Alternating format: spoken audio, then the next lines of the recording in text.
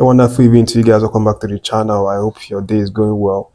So still on that victory against the indomitable Lions of Cameroon, and I mean a lot is still going on, and interestingly some really very crazy things happening. I have a few updates in this video, and most of the updates concern actually Osimhen, because the way he played in that game, he played like a real beast, to be honest. He completely shocked everybody. He didn't play like he was a human being.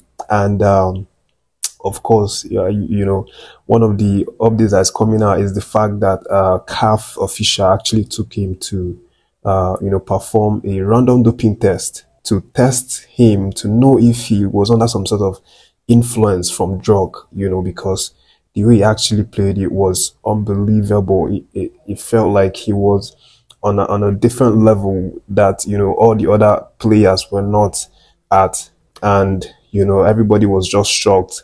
The CAF official, it probably was the first time they actually seen Osimhen play at that level. But we Nigerians, the fans, we obviously know Osimhen as that fighter, that die-hard player that always uses his last strength, his blood, his sweat to play the game. We obviously know him as that kind of person, but CAF apparently doesn't know this guy. And I mean, yesterday that he showed himself, obviously it took them by surprise, and they had to, do another doping test on him after the match. Usually if they want to go and play the game, they usually run some sort of test for drugs on all these players. But of course, apparently that wasn't enough. After the normal test, before the guys played the game, the match finished, and they called him to actually do another test to be sure that he was playing with his natural strength and not under the influence of drugs. As you would imagine, nothing to find. There wasn't any skeleton in his closet. They ran the test. Of course, the man came out natural and clean as everyone else, and it was just so surprising that to them, obviously, that Osimhen could actually play at that level, running for the 90 minutes, chasing every single ball till the death of the ball. He was completely outstanding, and of course, it was a shock for CAF official as well. But it's, I'm glad that they actually did the test to be sure that it was natural that he was playing, and of course, that one is, by the way, Osimhen, obviously, echoing in the four corners of the world right now. Everybody's just hearing his name because of that yesterday game, and the manner in which he put himself in that match. But of course, I'll just leave that update and go to the one that concerns Peseiro. Peseiro has now come out to talk about the fact that before the match he was actually advised to drop Osimhen, and he's now made this revelation because after the match, of course, Osimhen was one of the shining lights of the match, and he was, to be honest, the reason why we actually won this match. The fighting spirit, everything that he brought into the game was part of the reason why we had the goals. So Peseiro is now revealing, the fact that someone actually, or a group of people, top officials and all of that, wanted him to drop Osimhen because he was starting to have criticisms that Osimhen doesn't score a lot of goals. He misses chances. He hasn't even really scored much. He's just scored 1 in 4 appearances. You have, Mofi, you have Onuachu. These guys are in form.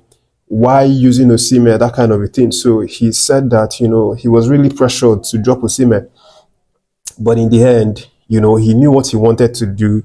And he was always, fixed on the belief that he has as a coach. And, he followed his instincts to play Osimhen in that match, and that's the reason why we actually saw Osimhen.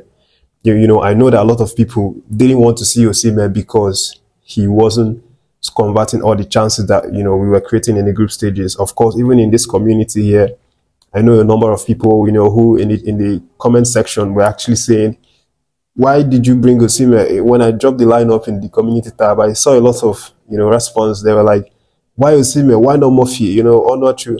All of that. But of course, the coach decided to stick with Osimhen, and we saw, the result that we got.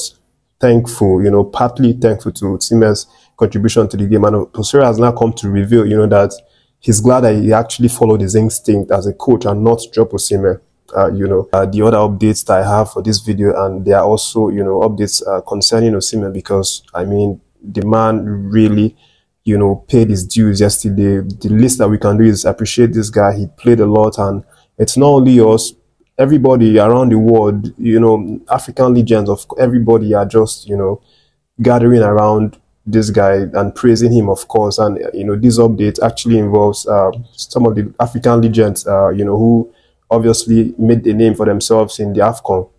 The likes of Drobga, the likes of Samuel Eto'o, the likes of Samuel Gyan. All these guys have come out with praise. Adebayo, of course, as well. Come out with praise for Osimhen.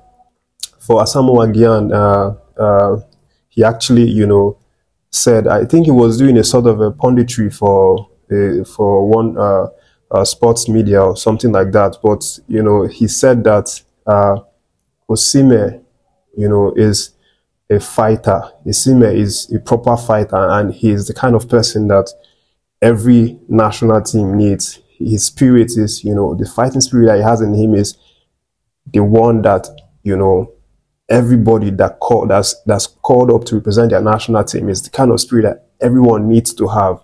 He fights with his last breath, and you could see it from his gameplay. You could see it from the way he approaches the game. You could see it from the way he marks. Even though it's not his role, some attackers would be like, I'm not supposed to even, mark or something like that. But Osimhen wasn't. He was completely outstanding without the ball, with the ball, everywhere. He was completely outstanding. So this was obviously very impressive for the likes of Samuel Gyan to see. And he said that, hats off for the man. He is the role model that, all of these African players should be looking up to. And of course, beyond Samuel Gyan, Drobga, of course, also met with Osimhen after the game. Huge respect, I mean, for Osimhen. I'm sure, he had previous respect for Osimhen. The fact that he actually won the Best Player of Africa, I mean, that one aside, but of course, yesterday's performance again was a new level of, respect that he created for himself. And the Drobga obviously paid respect, had to meet him after the match, had some conversations. He was just filled with shock and surprise, to imagine how this guy actually played in that level. Because Victor Boniface himself, paid his respect to Victor Osimhen on his social media. Of course, he's injured, but he's very, close to the guys because he watches them. He steals every little time he has to do FaceTime, try and call and talk to the guys, laugh with them. He obviously was around, to appreciate Osimhen via his social media.